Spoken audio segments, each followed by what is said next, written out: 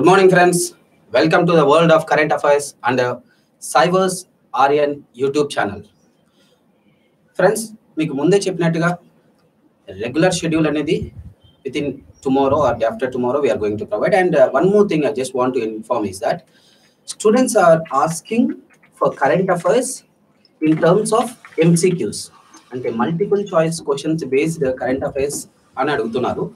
Yes, మేము కూడా అదే ప్లాన్ చేస్తున్నాం. But as we have already informed you, ఈ ఫస్ట్ మనం చేస్తున్నది ఒక డ్రిల్ మాదిరి అంతే, జస్ట్ ఒక డెమో లాగా చేస్తున్నాము.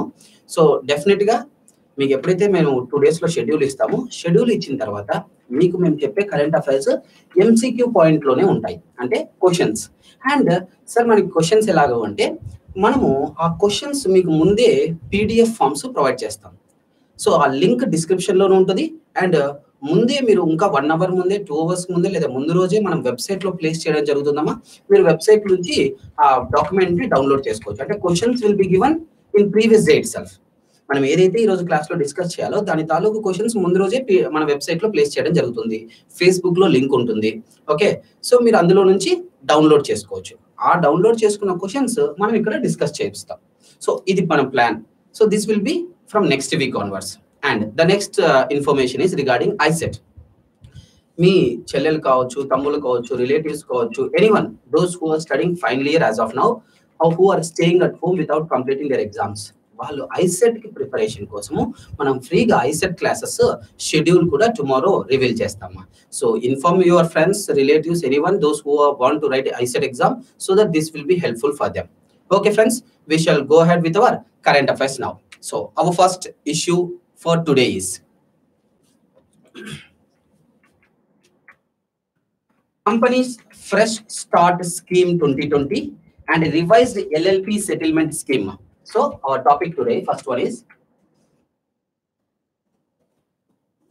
Companies Fresh Start Scheme 2020 and Revised LLP Settlement Scheme 2020. Okay, very important bits ma. By MCA. ఏమండి మిడిల్ క్లాస్ అబ్బాయి కదమ్మా. MCA అంటే ఇక్కడ మినిస్ట్రీ ఆఫ్ కార్పొరేట్ అఫైర్స్ అని అర్థం. సో దయచేసి గుర్తుంచుకోండి. ఓకే, ఇంట్లో ఉన్నాం కదా అని సినిమా ఫ్లేవర్ లో ఉండదండి. Okay, ministry of corporate affairs. So ministry of corporate affairs I have introduced 2 important schemes, that is Companies Fresh Start and LLP Settlement Scheme. Very very important and చాలా మంచి scheme అని చెప్పొచ్చు మనం government side నుంచి. ఎందుకు అంటే first of all will discuss the గాని first will complete this one and later will go head to the companies fresh start scheme. ఎందుకు ఈ వర్డ్ ఫ్రెష్ స్టార్ట్ అనేది యూజ్ చేసినారు అంటే దానికంటే ముందు మనం ఏం తెలుసుకోవాలంటే ఏ కంపెనీ అయినా సరేమా ప్రతి సంవత్సరం కూడా వాళ్ళు యాన్యువల్ ఫినాన్షియల్ స్టేట్మెంట్, అలాగే యాన్యువల్ రిటర్న్స్, అలాగే ministry of corporate affairs other 21 లో ఉన్న అదర్ ఫార్మ్స్ ఇవన్నీ ఫైల్ చేయాల్సి ఉంటుంది ఎవ్రీ ఇయర్. అఫ్ కోర్స్ అది మీకు కూడా తెలిసే ఉంటుంది. ఒక కంపెనీ అన్నాక ఫినాన్షియల్ స్టేట్మెంట్ ఇవ్వాలి, రిటర్న్స్ ఫైల్ చేసుకోవాలి, అలాగే other required forms under MCA 21 కూడా వాళ్ళు కంప్లీట్ చేయాలి. కానీ చాలా సార్లు కొన్ని కంపెనీలు ఏమవుతుంటాయంటే ఇవి ఫైల్ చేయలేకపోతాయి లేదా ఫైల్ చేయవు కూడా. ఇప్పుడు ఏమవుతుంది, చాలా సంవత్సరాలుగా మేబీ 2 years కావచ్చు, 3 years కావచ్చు, ఇలా రిటర్న్స్ ఫైల్ చేయని కంపెనీలు కూడా ఉండింటాయి కదా. సో అలాంటి కంపెనీలకి ఏం చేస్తాము అంటే మీరు లేట్గా ఫైల్ చేసినందుకు, లేట్గా రిటర్న్స్ ఫైల్ చేసినందుకు మీకు ఏం జరగచ్చు, as per section 403 of companies act 2013. So ఈ సెక్షన్ కింద ఏమవుతుందంటే అమ్మా, ఒకవేళ కంపెనీ ఈ ఫార్మ్స్ కానీ ఫినాన్షియల్ స్టేట్మెంట్ కావచ్చు, రిటర్న్స్ కావచ్చు, అదర్ ఫార్మ్స్ అండర్ 21 కావచ్చు, మీరు లేట్ గా ఫైల్ చేసినట్టయితే you can get some penalty. మీకు పెనాల్టీ పడడానికి ఛాన్స్ ఉంది. అంటే ఒక నార్మల్ గా నువ్వు ఫైల్ చేసేకి ఒక ఫీ కట్టాల్సి ఉంటుంది అమ్మా, నార్మల్ ఫీ. అది కాకుండా అడిషనల్ ఫీ కూడా పే చేయవలసి వస్తుంది, ఫస్ట్ థింగ్. రెండోది, నీకు ప్రొసీడింగ్స్ అంటే ప్రాసిక్యూషన్ ఉండొచ్చు. ప్రొసీడింగ్స్ అండ్ ప్రాసిక్యూషన్ అంటే నీకు fine, additional fee, fine, penalty మాత్రమే కాకుండా ప్రాసిక్యూషన్ కూడా ఉండొచ్చు ఇఫ్ నెసెసరీ. అండ్ మీరు చేసిన ఫ్రాడ్ ని బేస్ చేసుకొని అంటే సెక్షన్ 403 కింద సో నీకు పెనాల్టీ పడొచ్చు, అడిషనల్ ఫీజులు పడొచ్చు, ప్రాసిక్యూషన్ అండ్ ప్రొసీడింగ్స్ కూడా ఉండొచ్చు. యాక్చువల్ గా ఇది ఉన్నది. అయితే ఇప్పుడు ఇప్పుడు ఫినాన్స్ మినిస్టర్ అంటే కార్పొరేట్ అఫైర్స్ మినిస్టర్ ఏం చేసింది అంటే ఎవరైతే లాని కరెక్ట్ గా అవాయిడ్ చేస్తున్నారో వాళ్ళ కోసం ఒక ఛాన్స్ అంటే వన్ టైం ఆపర్చునిటీ, ఈ వర్డ్ గుర్తుపెట్టుకోండి, ఇది ఎల్లకాలం కాదమ్మా, it is one time opportunity. So one time opportunity ఇచ్చింది. ఎందుకంటే ఇన్ని రోజులు లేట్ అయింది, ఓకే ఫైన్, లేట్ అయినందుకు సెక్షన్ 403 కింద మీకు కొన్ని పెనాల్టీ కావచ్చు, ప్రాసిక్యూషన్ కావచ్చు ఉంటుంది యాక్చువల్ గా. కానీ ఇప్పుడు మేము మీకు ఒక ఛాన్స్ ఇస్తున్నాం, వన్ టైం ఆపర్చునిటీ. మీరు ముందుకు వచ్చేసి ఇప్పటి వరకు ఫెయిల్ అయిన, అంటే మీరు ఫెయిల్ అయిన ఇన్ ద సెన్స్ డిలేడ్ ఏదైనా రిటర్న్స్ ఏమైనా ఉంటే అన్ని ఇప్పుడు ఫైల్ చేసుకోండి.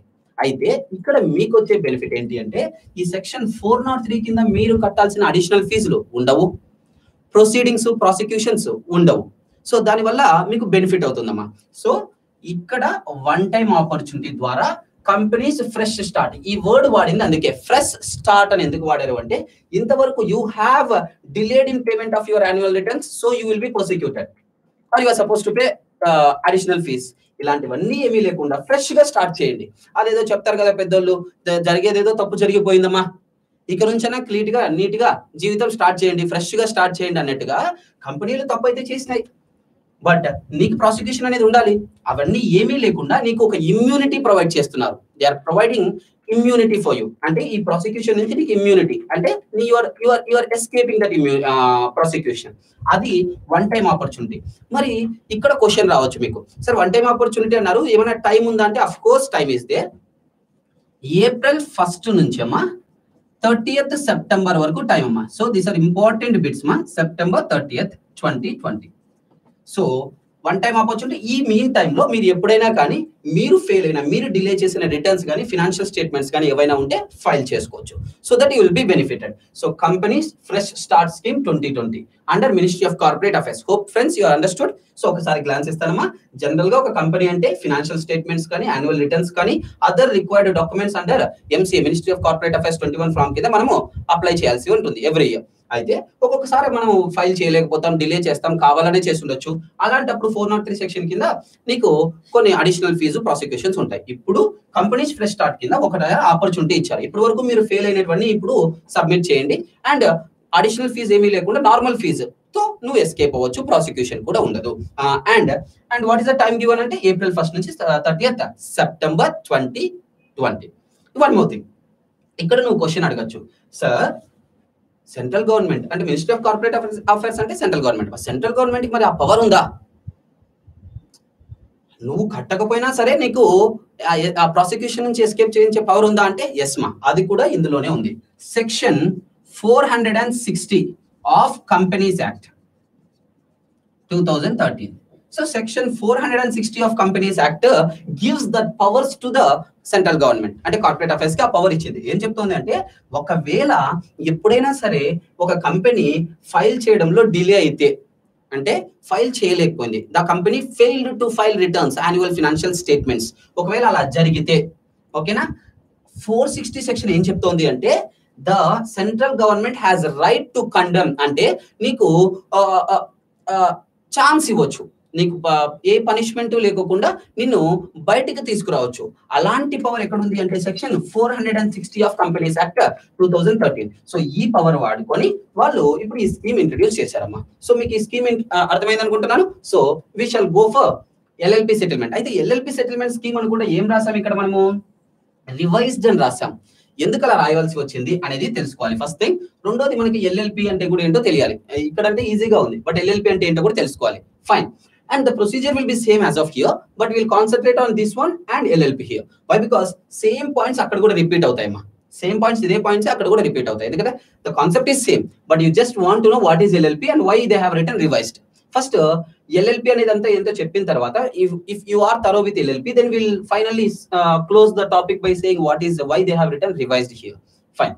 First LLP అంటే ఏంటి? Limited liability పార్ట్నర్షిప్ అని అర్థమ్మా. సో LLP అంటే ఏంటమ్మా, limited liability partnership. So limited liability partnership company అని అర్థం. ఏంటిది?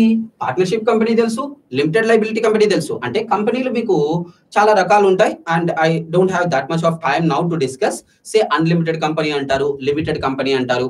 లిమిటెడ్ కంపెనీస్ లో మళ్ళీ లిమిటెడ్ కంపెనీ బై గ్యారంటీ అంటారు, షేర్ అంటారు. మళ్ళీ లిమిటెడ్ కంపెనీ బై షేర్స్ లో limited company, private limited company అంటారు, పబ్లిక్ లిమిటెడ్ కంపెనీ ఇలా అంటారు. అయితే ఇక్కడ limited company in the sense the members share the liability. Limited liability అంటే ద ఆబ్లిగేషన్, బాధ్యత. లాసెస్ ఏవైనా వచ్చినా ఆ కంపెనీలో భరించాల్సింది లిమిటెడ్ గా ఉంటాయి. సో అది షేర్ బేసిస్ అవ్వచ్చు, గ్యారంటీ బేసిస్ అవ్వచ్చు. ఇలా లిమిటెడ్ లయబిలిటీ. ఫస్ట్ 2 వర్డ్స్ తీసుకో, లిమిటెడ్ లయబిలిటీ. ఈ 2 పదాలే తీసుకో. లిమిటెడ్ లయబిలిటీ అంటే సో ఒక కంపెనీలో ఆబ్లిగేషన్, బాధ్యత, లాస్ వచ్చినప్పుడు భరించాల్సింది, దాన్ని లయబిలిటీ అంటాం. ఆ లయబిలిటీ లిమిటెడ్ గా ఉంటుంది. అప్పుడు ఒకటి. రెండోది partnership company. So partnership company separate, liability company, limited liability company separate. ఇప్పుడు ఇందులో ఉన్న పాయింట్స్ కలిపి ఒక కంపెనీ ఫ్రేమ్ వచ్చినప్పుడు దాన్ని మనం ఎల్ఎల్పి అంటాం. అయితే LLP will be different from partnership company. ఎందుకంటే పార్ట్నర్షిప్ కంపెనీ అనేది ఇండియన్ పార్ట్నర్షిప్ యాక్ట్ 1932 కింద ఉంటదన్నమాట. So this will function under Indian partnership act 1932. కానీ ఎల్ఎల్పి వచ్చేసరికి ఎల్ఎల్పి యాక్ట్ అంటే లిమిటెడ్ లయబిలిటీ పార్ట్నర్షిప్ యాక్ట్ 2008 కిందికి వస్తుందమ్మా. So this is applicable for 2008 LLP Act and partnership company will be under Indian Partnership Act 1932. The other difference between these two companies is that ఒక partnership company అనేది ఎప్పుడైతే ఎట్లుంటో partnership కంపెనీలో every partner is having an obligation or is supposed to face entire obligation if any other partner does the fraud, whatever may be the loss occurred by any other partner should be paid by the rest of the partners also. కానీ when you come for the LLP లో ఏ individual partner యొక్క loss మరొకరికి మీది వెళ్ళదు. Okay, ఒక person వల్ల loss వచ్చింది అంటే ఆ లాస్ ని వేరే వాళ్ళ మీదకి తొయ్యలేము. అది డిఫరెన్స్ ఉంటదమ్మా ఎల్ఎల్పిలో. ఇక్కడ కూడా పార్ట్నర్షిప్, ఇక్కడ కూడా పార్ట్నర్షిప్ అని ఉంది, కానీ ఇక్కడికి అక్కడికి డిఫరెన్స్ ఇలా ఉంటది. Hope you know. So LLP అనేది ఒక టైప్ ఆఫ్ ఎ కంపెనీ. ఇప్పుడు even LLP companies also sometimes fail to submit their annual financial statement కావచ్చు, రిటర్న్స్ కావచ్చు, MCA 21 కావచ్చు, రిజిస్టర్ ఆఫ్ ఆఫీస్ దగ్గర ఫెయిల్ చేయడం డిలే అవుతుంది. సో అలాంటి వాళ్ళకు కూడా ఈ స్కీమ్, ఒక కొత్త స్కీమ్ తీసుకొచ్చారు. ఎప్పుడు ఇది తీసుకొచ్చారు అంటే యాక్చువల్ గా March 4th తీసుకొచ్చారు. మరి యాక్చువల్ గా తీసుకొచ్చింది March 4th LLP settlement scheme అనేది. ఇది మాత్రమే చూడాలి మీరు. LLP settlement scheme March 4th తీసుకొచ్చారు. The same points will be there here.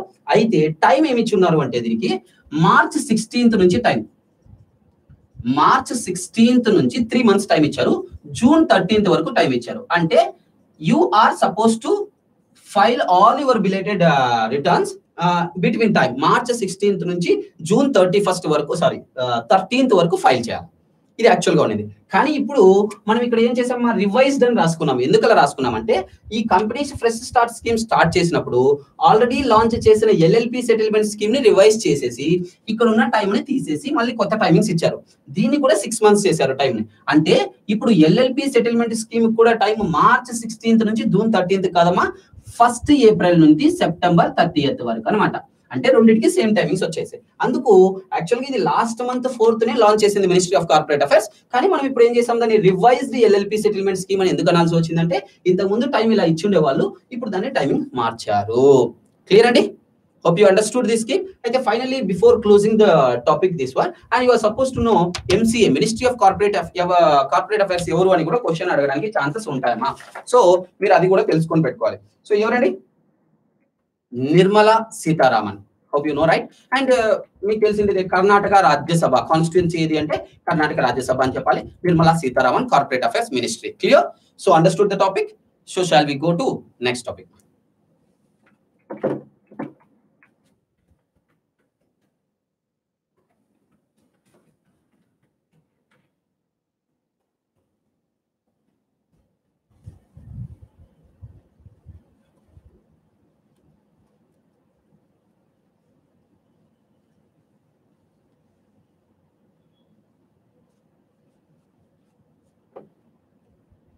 Okay. Our next current affair is my government Corona help desk chatbot. So issue enti ante ma my government Corona help desk chatbot. Okay, fine, ma. This is the issue. So రీసెంట్గా ఇంట్లో కూర్చుంటున్నాం కాబట్టి మనకి ఇంకా వేరే పని ఏముంటుందమ్మా, social media కదా. So వాట్సాప్లు, ఫేస్బుక్లు, ట్విట్టర్లు అన్ని వాడుతూనే ఉంటాం. అయితే ఏం జరుగుతుంది అంటే generally the forward messages regarding corona is చాలా ఫాస్ట్గా స్ప్రెడ్ అవుతూ ఉన్నాయి. అంటే అందులో ఫేక్ న్యూస్ ఉంటాయి, కొన్ని రియల్ న్యూస్ ఉంటాయి, మనం చెప్పలేము ఏది ఫేక్ అనేది. సో దానికోసం ఏం చేస్తుందంటే government has started a WhatsApp service start చేసిందమ్మా. So ఈ వాట్సాప్ సర్వీస్ లో మీకు సిమ్టమ్స్ ఆఫ్ కరోనా కావచ్చు, దానికి తగిన ఇన్ఫర్మేషన్స్ కావచ్చు, లేకపోతే ఎప్పటికప్పుడు అఫీషియల్ ఇన్ఫర్మేషన్ కావచ్చు, మీ ఫోన్ కి గవర్నమెంట్ ద్వారానే వస్తుంది. సో అలాంటి ఒక ఫెసిలిటీ, చాట్ బోట్ ఫెసిలిటీనే ఈ my government corona help desk chat boat అనేది. సో మన ఫేక్ న్యూస్ కి దూరంగా ఉంటూ యాక్చువల్ న్యూస్ ఏంటి అని తెలుసుకోవాలని చెప్పి గవర్నమెంట్ ఆఫ్ ఇండియా తీసుకొచ్చిన ఒక ఇనిషియేటివ్ ఇది. అయితే ఇక్కడ మనము ఈ చాట్ బోట్ ని ఎవరు, ఈ హెల్ప్ డెస్క్ చాట్ బోట్ ని ప్రిపేర్ చేసే, ఎగ్జామ్ లో క్వశ్చన్ ఇంపార్టెంట్ మనకి, ఇక్కడ దానికంటే ఇంపార్టెంట్ అయితే ఎలా క్వశ్చన్ వస్తుంది ఎగ్జామ్ కి.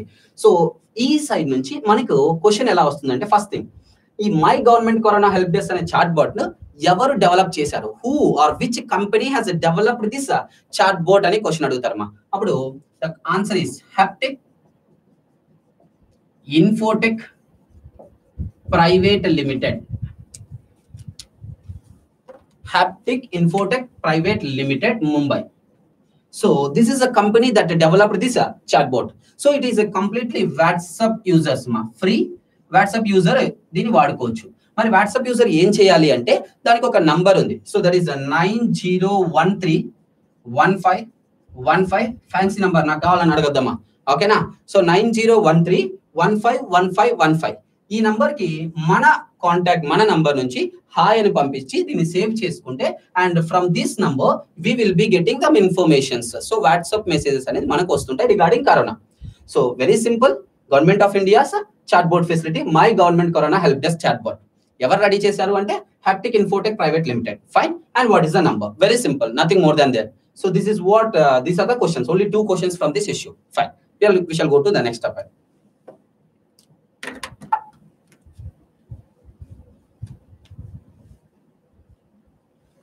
Next one, ma. Next issue is corona. Corona కాదమ్మా, కరోనా, ఓకేనా. కరోనాలో ఉండిపోద్దండి corona. So what is this corona అంటే చూడు, civil service association for reach and support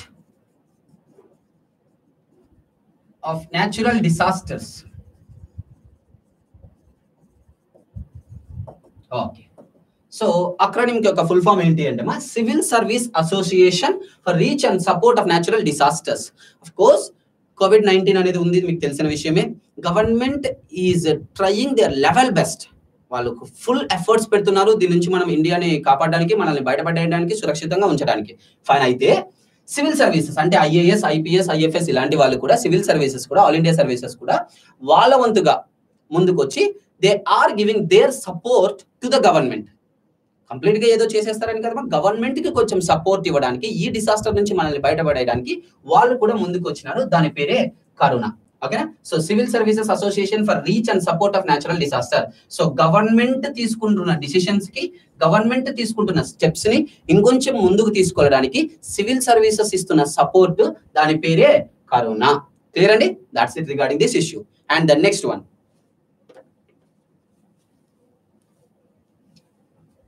the next issue regarding is yes ma, mo prativa, very very important. Next current affair, mo prativa అంటే దాని అర్థం my talent అని అర్థం, my talent. So మీకు ముందే ఇందాక అన్నట్టుగా మనం ఇంట్లో కూర్చుంటున్నాం, తిన్నామా, పడుకున్నామా, తెల్లారిందా అన్నట్లు ఉంటుంటాం. సో జనరల్లీ స్టూడెంట్స్ ఇలాగే ఉంటారు. అండ్ వాట్సాప్లు, ట్విట్టర్లు ఇవి అవి మనం యూజ్ చేసుకుంటా, will be wasting hour time. అందుకోసము ఒడిస్సా గవర్నమెంట్, సో మో ప్రతిభ ఇది ఎవరు తీసుకొచ్చారంటే ఒడిస్సా మా కాంబినేషన్. ఎవరు దీనికి? Odisha plus UNICEF in coordination with UNICEF. Very important bit ఇది. సో మో ప్రతిభ అనేది ఒక ఇనిషియేటివ్, ఒక ప్రోగ్రామ్, అండ్ దిస్ ప్రోగ్రామ్ మో ప్రతిభ అంటే మై టాలెంట్ అని అర్థం. దిస్ మో ప్రతిభ was launched by Odisha along with UNICEF. ఎందుకు అంటే ఇంట్లో ఉన్న పిల్లల్ని ఎడ్యుకేట్ చేయడానికి, ఇన్వాల్వ్ చేయడానికి, డ్యూరింగ్ దిస్ లాక్డౌన్ డ్యూరేషన్ లో వాళ్ళ నాలెడ్జ్ ని ఇంకా ఇంప్రూవ్ చేసుకోవడానికి, ఇంట్లో ఖాళీగా కూర్చోకుండా ఉండడానికి Odisha government has taken a measure.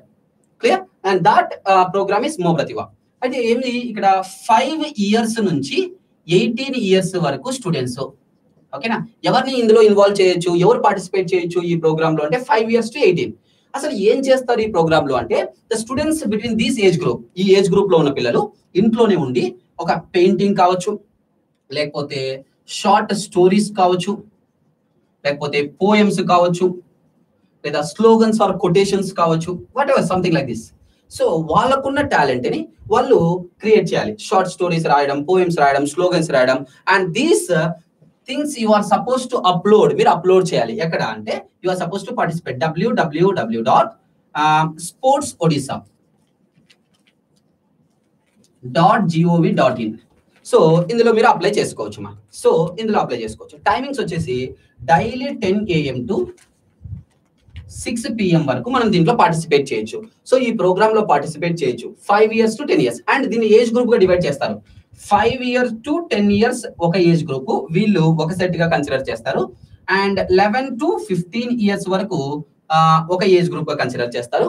And 16 to 18 వీళ్ళు ఒక ఏజ్ గ్రూప్ గా కన్సిడర్ చేస్తారు. అండ్ వీళ్ళు వాళ్ళ ఏజ్ గ్రూప్ కేటగిరీ బేస్ చేసుకుని వాళ్ళు ఇవన్నీ ఏదైతే చేశారో ఈ వెబ్సైట్ ద్వారా వాళ్ళు 10 AM to 6 PM ఇవ్వచ్చు. And so that your talent will be recognised. And దానికి సంబంధించిన ఏదైనా అవార్డ్స్ కావచ్చు, వాట్ ఎవర్ సర్టిఫికేట్స్ కావచ్చు, will be provided from the government of Odisha. So friends, you understood. అయితే వెరీ సింపుల్, మో ప్రతిభ అనేది ఎవరు లాంచ్ చేశారో అని అడుగుతారు. Odisha government. Odisha government in coordination with అని అడిగితే యూనిసెఫ్ అని చెప్పాలి. And who is suppose to participate అంటే children in the age group of 5 years to 18 years. And ఏం ఆ ప్రోగ్రామ్ అంటే poems, short paintings, short stories, ఇవన్నీ వాళ్ళ టాలెంట్ ని ఇంప్రూవైజ్ చేయడానికి. And what is the timings అంటే 10 AM to 6 PM. That's it. Most not that important. Fine. అయితే next ఇంకా ఇంపార్టెంట్ బిట్స్ ఏమొస్తాయంటే మీకు ఒడిస్సా గురించి, యూనిసెఫ్ గురించి స్టాటిక్ జీకే రావడానికి ఛాన్సెస్ ఉంటాయి. అంటే Odisha capital Bhubaneswar, simple. CM ఎవరు? నవీన్. తర్వాత గవర్నర్ ఎవరు? Ganeshi Lal. So do remember Ganeshi Lal, Naveen Patnaik, Ganeshi Lal. Okay, CM అలాగే గవర్నర్. మనకి ఇంకా నెక్స్ట్ ఏమైనా క్వశ్చన్స్ రావచ్చా అంటే యూనిసెఫ్ మీద వస్తుందమ్మా. First of all, what is UNICEF? United nations international children's emergency fund. I repeat మా, United nations international children's emergency fund. So next మీకు ఇంకా ఏం క్వశ్చన్ రావచ్చు other then the full form? The head quarters. They may ask you the head quarters. So head quarters వచ్చేసి New York అమ్మా. So UNICEF యొక్క head quarters ఏదమ్మా? New York. And అలాగే who is the secretary general అని అడుగుతారు. హెన్రిటా H4A. Henrietta H4A is the Secretary General of UNICEF. అలాగే they may ask you how many member countries are there in UNICEF అని అడగడానికి కూడా chance ఉంటుందమ్మా. So member countries వచ్చేసి 191, 191 దేశాలు. So these are the important bits or questions related to this issue. Hope you understood. మో ప్రతిభ, my talent from Odisha in coordination with UNICEF. Okay Kishan.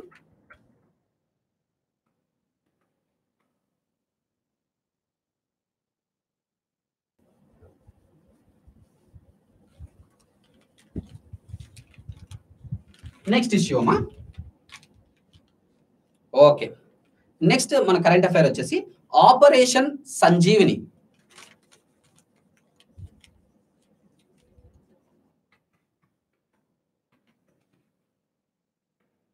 Operation Sanjeevini. Fine మా. ఇక్కడ ఏంటి ఆపరేషన్ సంజీవిని, ఎలా వస్తాయి questions? First of all, what is the operation? ఒకటి, who taken up this operation and what is the objective of this operation? So ఇవి ఇలాంటి questions ఉంటాయమ్మా. So first ఏంటి operation Sanjeevani అంటే this is also related to Covid. So మనం మాట్లాడుతున్న అన్ని కూడా Covid కి సంబంధించినవే. అయితే ఆపరేషన్ సంజీవని అనేది ఫస్ట్ ఆఫ్ ఆల్ ఇది ఎవరు లాంచ్ చేసిన ప్రోగ్రాము అంటే ఆపరేషన్ అంటే ఇండియన్ ఎయిర్ ఫోర్స్ వాళ్ళు. ఇండియన్ ఎయిర్ ఫోర్స్ ఎవరి కోసము అంటే మాల్దీవ్స్ కోసం, మాల్దీవ్స్ దేశం కోసం లాంచ్ చేశారు. అండ్ వై అనేది క్వశ్చన్ వస్తే actually Maldives has purchased some medicines with us. మన దగ్గర నుంచి ఇండియా నుంచి మెడిసిన్స్ పర్చేస్ చేసింది. ఏమి అంటే ఇన్ఫ్లుయెన్జా వైరస్ దీనికి కావచ్చు, ఇన్ఫ్లుయెన్జా వ్యాక్సిన్స్ కావచ్చు, లేకపోతే some anti viral drugs like లోప్తావిర్, రోటానావిర్, ఇవన్నీ లోప్తావిర్, రోటానావిర్. సో ఇలాంటి మెడిసిన్స్, ఇన్ఫ్లుయెన్జా వ్యాక్సిన్స్, లోప్తావిర్, రోటానావిర్, ఇలాంటి వ్యాక్సిన్స్ మాల్దీవ్స్ మన దగ్గర నుంచి పర్చేస్ చేసింది యాక్చువల్ గా. బట్ 21 day లాక్డౌన్ ఉండడం కారణంగా we are unable to supply these medicines to Maldives. Maldives కి సప్లై చేయడం డిలే అయిపోయింది. అందుకు గాను, ఎందుకంటే ఫ్లైట్స్ అన్ని స్టాప్ అయినాయి కాబట్టి ఇప్పుడు this work task was taken up by Indian air force. So Indian air force ఆ టాస్క్ తీసుకుంది. మాల్దీవ్స్ కి ఇప్పుడు ఇమీడియట్ గా ఈ మెడిసిన్స్ అన్ని సప్లై చేయడానికి ఆ ఆపరేషన్ తీసుకుంది ఎవరు? Indian air force. దానికి పేరే ఆపరేషన్ సంజీవని. ఓకే, అయితే ఈ ఇండియన్ ఎయిర్ ఫోర్స్ మీకు క్వశ్చన్ ఎలా వచ్చుంటే which air craft was used in operation Sanjeevani అని అడగొచ్చు. ఓకే, అప్పుడు C-130J, ఇది డూ రిమెంబర్ అమ్మా, ఎందుకంటే క్వశ్చన్స్ మనకి ఎలాగైనా రావచ్చు. So which air craft was used in operation Sanjeevani అన్నప్పుడు C-130J. So this is the name of the air craft. So this air craft was used in operation Sanjeevani by Indian air force. మరి can ask you how much medicine, ఎంత టన్, ఎంత wait medicine, ఎంత medicine అంటే 6.2 tons of medicines were given. So operation సంజీవనిలో ఎంత పంపించాం మనం మాల్దీవ్స్ కి? 6.2 tons of medicines what they have purchased actually. దీనికి అదనంగా ఇన్ అడిషనల్ టు దిస్ ఏం చేసిందంటే Indian government gifted 5.5 tons of medicines additional. This is an additional 5.5 tons of medicines was gifted by India to Maldives. So some other medicines, essential medicines are gifted by India. And inka important bit enti ante dini operation sanjeevani lo, other than these medicines, India has given 14 member rapid response team of doctors. Okay na, a rapid response team of doctors. 14 member rapid response team of doctors ni kuda Maldives ki పంపించింది India. So these are the important issues related to the points related to the operation sanjeevani. Clear ma? We shall have a glance. Operation sanjeevani ఎవరు launch చేశారు? Indian air force. ఎవరి కోసము? మాల్దీవ్స్. ఎందుకంటే to transport medicines. Okay, దేంట్లో transport చేశారు? C-130J air craft. Okay, ఎంత transport చేశారు? 6.2 tons of medicines which Maldives have purchased actually. And what is the medicines gifted by India? 5.5 tons additional.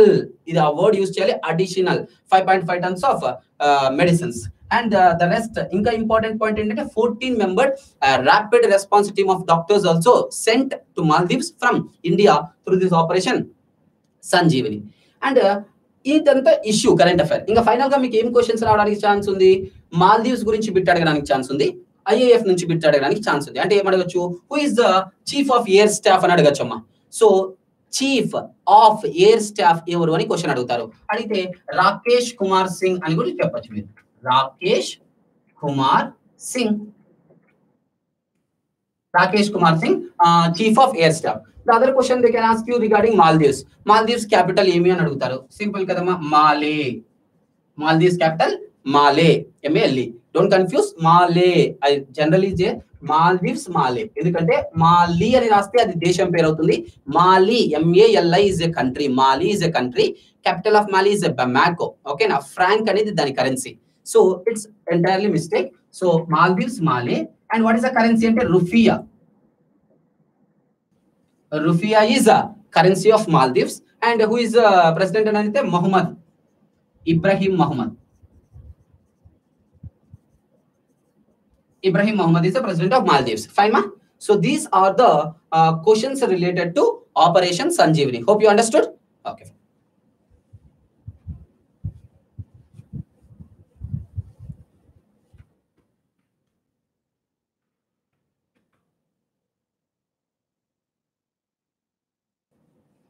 Okay, our next issue is some appointments. We shall go through some appointments which have occurred. Okay, fine. First, Lakshmi Narayana.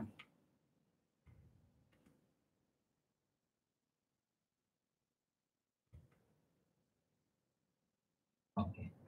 Lakshmi Narayanan.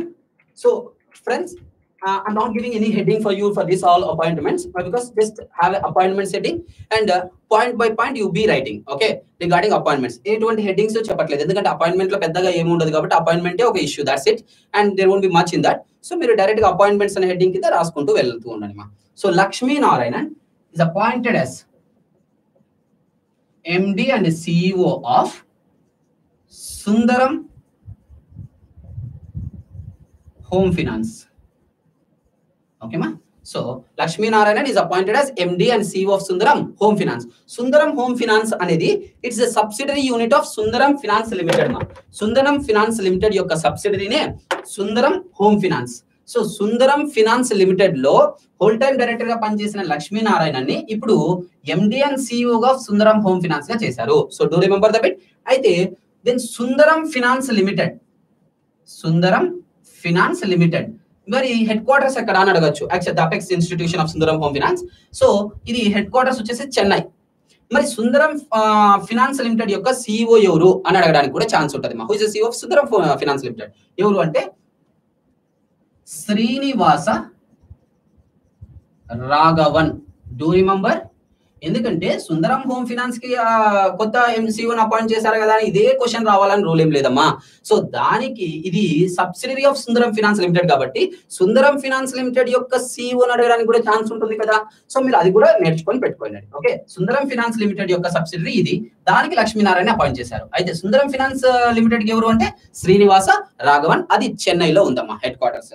Fine. So next one మా Praveen Rao. Next appointment Praveen Rao. Regarding Praveen Rao, so NASSCOM మీకు idea ఉంటుంది కదా, national association for software and services companies. So NASSCOM గురించి మీకు తెలిసే ఉంటది. Keshav are Murugesh అనే అతను చైర్మన్ గా ఉన్నారు యాక్చువల్ గా నాస్కామ్. ఇది మనకి సైడ్ హెడ్డింగ్ లా ఉండాలి. సో నాస్కామ్ ఫుల్ ఫామ్ ఏంటి మా?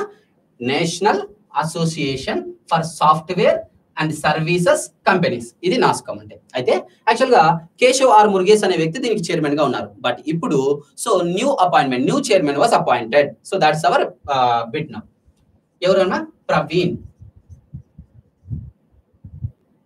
రావు. So Praveen Rao has been appointed. ఎవరు ఈయన ప్రవీణ్ రావు అంటే he's the vice chairman of Infosys. Okay, vice chairman of Infosys ని ఇప్పుడు నాస్కామ్ యొక్క చైర్మన్ గా అపాయింట్ చేశారు. నాస్కామ్ యొక్క చైర్మన్ గా అపాయింట్ చేశారు. అలాగే వైస్ చైర్మన్ గా కూడా అపాయింట్ చేశారు వేరే అతనే. ఎవరు అంటే రేఖా కే మీనన్. రేఖా కే Menon, vice chairman of NASSCOM.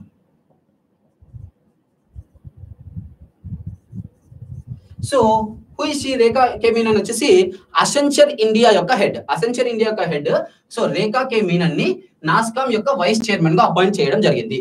And president of NASSCOM, president of NASSCOM కొత్త అపాయింట్మెంట్ ఏం కాదమ్మా, దెబ్జానీ ఘోష్, ముందు నుంచే ఉన్న వ్యక్తే. So he's continuing.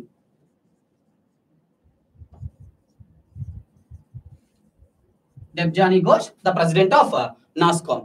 So final గా నాస్కామ్ యొక్క హెడ్ క్వార్టర్స్ ఏంటి అంతే మీరు గుర్తుపెట్టుకోవాల్సింది. నోయిడా, ఉత్తరప్రదేశ్, నోయిడా. సో నోయిడా ఉత్తరప్రదేశ్ వచ్చి దాని head quarters. So very simple మా. So NASSCOM national association for software services companies. So ఎవరు చైర్మన్ కొత్తగా అపాయింట్ అయ్యారంటే ప్రవీణ్ రావు. ఎవరు వైస్ చైర్మన్ కొత్తగా అపాయింట్ అయ్యారంటే రేఖా కే Menon. So who is the president of NASSCOM అంటే దెబ్జానీ Ghosh. Where is the head quarters అంటే నోయిడా, ఉత్తరప్రదేశ్. క్లియర్ మా? So next issue.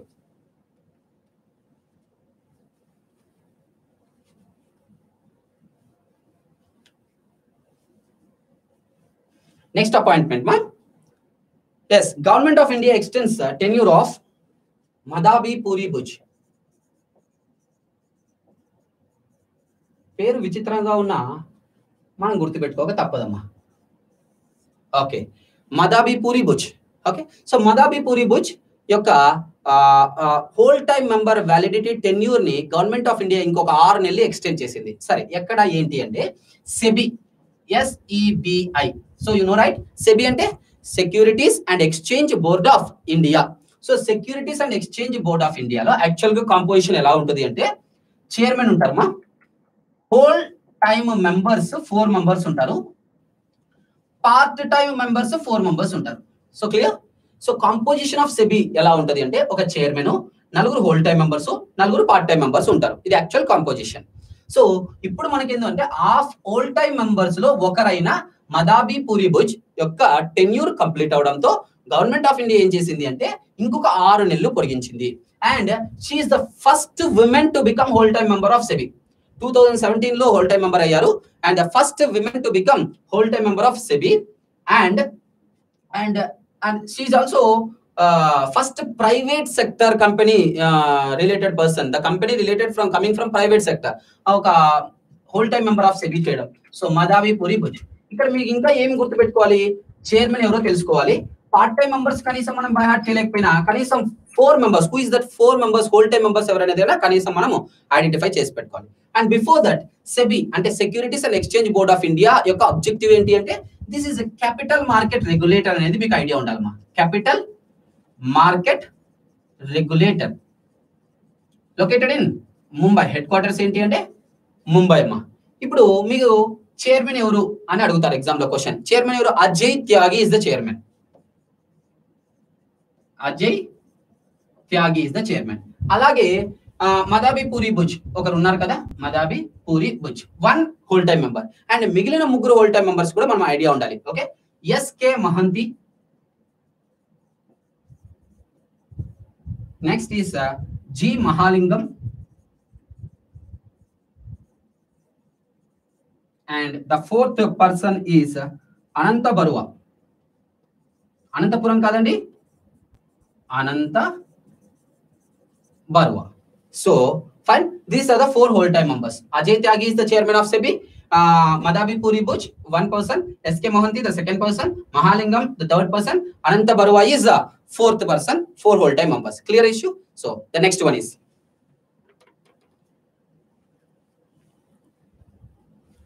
Anurag Srivastava. Next appointments ma Anurag Srivastava has been appointed as spokesperson of MEA. Okay, the next issue Anurag Srivastava. So Anurag Srivastava has been appointed as a spokesperson of MEA. MEA అంటే minister of external affairs, ministry of external affairs. So ministry of external affairs కి spokes person గా ఎవరిని appoint చేశారు? Anurag Srivastava. That is the appointment. అయితే ministry of external affairs యొక్క minister ఎవరు అనేది మీకు ఐడియా ఉండాలి. I hope you know Subrahmanyam Jayashankar. So Subrahmanyam yes Jayashankar. Subrahmanyam Jayashankar is external affairs minister. So immediate గా మీకు ఏం గుర్తుండాలి? సుబ్రహ్మణ్యం జయశంకర్ యొక్క కాన్స్టిట్యుయెన్సీ అడుగుతారు. సో ఏంటి అంటే Rajya Sabha Gujarat. So Gujarat Rajya Sabha. Actually last government అంటే ప్రీవియస్ గవర్నమెంట్ బీజేపీ గవర్నమెంట్ ఉన్నప్పుడు, ఎన్డీఏ గవర్నమెంట్ ఉన్నప్పుడు ఈయన ఎక్స్టర్నల్ అఫైర్స్ కి సెక్రటరీగా ఉండే వ్యక్తి. ఓకే, సో ఎక్స్టర్నల్ అఫైర్స్ సెక్రటరీగా ఉన్న వ్యక్తిని ఈసారి మనం ఏం చేసాము? మినిస్టర్ గా చేసాం. Okay, government has made him minister. So ఏ రాజ్యసభ ఇచ్చారు? గుజరాత్ రాజ్యసభ ఇచ్చారు. అలాగే నెక్స్ట్ ఇంకా మీకు ఏం గుర్తు పెట్టుకోవాలంటే don't get confused with the secretary of external affairs. Foreign secretary అనుకోవద్దండి, ఇది just spokes person of ministry. That's it. మరి ఇమీడియట్ గా మీకు ఇంకేం క్వశ్చన్ రావడానికి ఛాన్స్ ఉందంటే who is the foreign secretary అంటే the secretary of ministry of external affairs అని అడగచ్చు. అలాంటప్పుడు ఏం చెప్పాలి? హర్షవర్ధన్ శ్రింగ్లా. అమ్మ పేర్లు కొత్తగా ఉన్నాయి కానీ మార్చి పడేద్దండి మా. So Harshavardhan శ్రింగ్లా. So Harshavardhan శ్రింగ్లా is the foreign secretary. External affairs ministry యొక్క సెక్రటరీ ఎవరంటే హర్షవర్ధన్ శ్రింగ్లా. ఎక్స్టర్నల్ అఫైర్స్ మినిస్టర్ ఎవరు అంటే జయశంకర్. ఎక్స్టర్నల్ అఫైర్స్ మినిస్ట్రీ యొక్క స్పోక్స్ పర్సన్ ఎవరు అంటే Anurag Srivastava. Okay friends,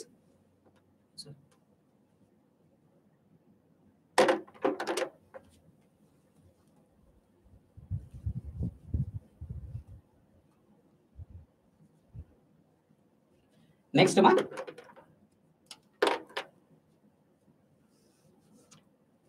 empowered group by government of India. Okay, so empowered group was framed by government of India. ఏంటో చూద్దాం. So empowered group 10 members. So empowered group లో ఎంతమంది ఉన్నారు? యాక్చువల్లీ 10 మెంబర్స్ తో కూడిన ఒక ఎంపవర్డ్ గ్రూప్ ని గవర్నమెంట్ ఆఫ్ ఇండియా ఫ్రేమ్ చేసింది. సో వాట్ ఫర్ అనేది క్వశ్చన్. ఎందుకంటే to fight for Covid, to fight COVID-19 face చేయడానికి, ఫైట్ చేయడానికి ఒక గ్రూప్ ని ఫ్రేమ్ చేసింది.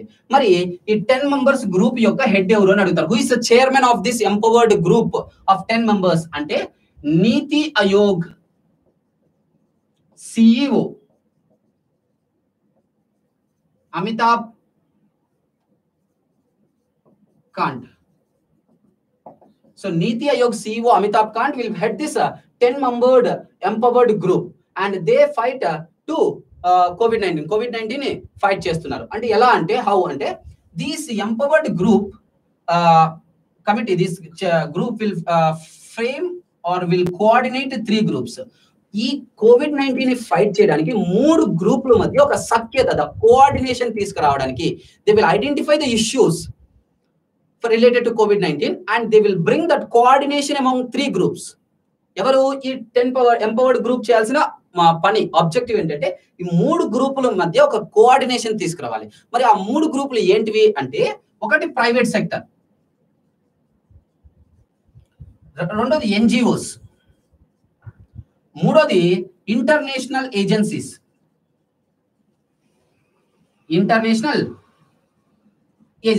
So this empowered group framed by government of India under Niti Aayog chairman CEO Amitabh Kanth ఏం చేస్తుందంటే 3 గ్రూపుల మధ్య ఒక కోఆర్డినేషన్ తీసుకొచ్చి COVID-19 ని ఫైట్ చేయడానికి ముందుకెళ్తుంది. అంటే ప్రైవేట్ సెక్టర్ అంటే సే ఫర్ ఎగ్జాంపుల్, మీకు ఎగ్జాంపుల్స్ ఎలా ఇస్తారంటే CII confederation of Indian industries కావచ్చు, లేకపోతే ఫికి federation of Indian chambers of commerce and industry కావచ్చు, లేకపోతే ASSOCHAM associated chambers of commerce and industry కావచ్చు, లేకపోతే ఇందాక మనం చూసిన NASSCOM national association for software and services company కావచ్చు. సో ఇలాంటి ఒక ప్రైవేట్ సెక్టర్ ని, అలాగే మోర్ దాన్ 92,000 NGOs పైన ఉన్నాయేమో మనకి. సో అలాంటి NGOs ని, అలాగే ఇంటర్నేషనల్ ఏజెన్సీస్ అంటే వరల్డ్ బ్యాంక్ కావచ్చు, IMF కావచ్చు, యునైటెడ్ నేషన్స్ ఏజెన్సీస్ కావచ్చు, వీటన్నిటిని కోఆర్డినేట్ చేస్తూ COVID-19 ని ఫేస్ చేయడానికి యూజ్ చేస్తుంది empowered group. This is an objective and very very important. Who will head this empowered group అంటే నీతి Aayog CEO Amitabh Kanth. And finally మీకు ఇంకా ఈ ఇష్యూలో క్వశ్చన్ ఏమి రావచ్చు అంటే, నీతి ఆయోగ్ అంటే ఏంటి అని అడుగుతారు క్వశ్చన్. నీతి అంటే national institution for transforming India అని అర్థమా. So national institute for transforming India. Friends do remember, NITI Aayog composition ఎప్పటికప్పుడు అప్డేట్ అవుతుంది.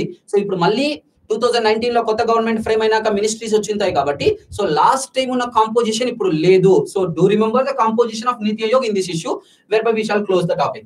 సో నీతి ఆయోగ్ యొక్క కాంపోజిషన్ కూడా మీకు గుర్తుండాలి. నీతి ఆయోగ్ కాంపోజిషన్ ఎవరు ఉంటారు? చైర్మన్ ఉంటారు, వైస్ చైర్పర్సన్ ఉంటారు, CEO ఉంటారు, ఫుల్ టైమ్ మెంబర్స్ ఉంటారు, ఎక్స్ అఫీషియో మెంబర్స్ ఉంటారు, అలాగే స్పెషల్ ఇన్వైటీస్ ఉంటారు. సో వీళ్ళు ఎవరెవరు అనేది మీకు తెలిసి ఉండాలి. స్పెషల్ ఇన్వైటీస్ ఒక 4 మెంబర్స్ ఉంటారు, ఎక్స్ అఫీషియో మెంబర్స్ 4 మెంబర్స్ ఉన్నారు, ఫుల్ టైమ్ మెంబర్స్ ఒక 3 మెంబర్స్ ఉంటారు, and CEO vice chairperson and chairperson ఒక సింగిల్. సో చైర్మన్ ఎవరు అంటే PM, prime minister of India, that is Narendra Modiji. And vice chairperson ఎవరు? Rajiv Kumar. So do remember friends, Rajiv Kumar. So I will race this so that. So vice chairperson of నీతి ఆయోగ్ ఎవరమ్మా? Rajiv Kumar. So CEO ఇందాకే మనం చూసాం కాబట్టి ఎవరు? Amitabh Kanth. So Rajiv Kumar is the vice chairman, CEO is Amitabh Kanth. Then who is the full time members? Full time members ముగ్గురు ఉన్నారమ్మా. ఒకరు VK Saraswat, Vinod K. Paul, Ramesh Chand.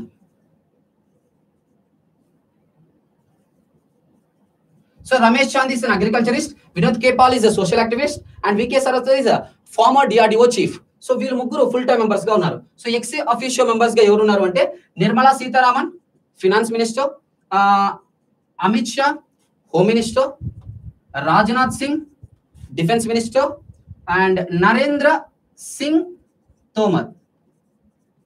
So agriculture minister, rural development, panchayat Raj, so minister Narendra Singh Tomar, Rajnath Singh, Defense Minister, Amit Shah, Home Minister, Nirmala Sitharaman, Finance Minister, acts as ex officio. And finally, special invitees evaru ante Highways and Shipping Minister ma Nitin Gadkari, Highways and Shipping, and Rao Indrajit Singh, Statistics and Program Implementation Minister. So Rao Indrajit Singh. Alage Piyush Goyal. So Commerce and Industry, Piyush Goyal. And finally, Tawar Chand Gehlot. Tawar Chand Gehlot. Tawar Chand Gehlot వచ్చేసి Social Justice and Empowerment Minister. So వీళ్ళు మొత్తం నీతి ఆయోగ్ యొక్క composition మా. So నీతి ఆయోగ్ యొక్క CEO Amitabh Kanth తో head చేసి ఒక empowered group frame చేసింది గవర్నమెంట్ ఆఫ్ ఇండియా.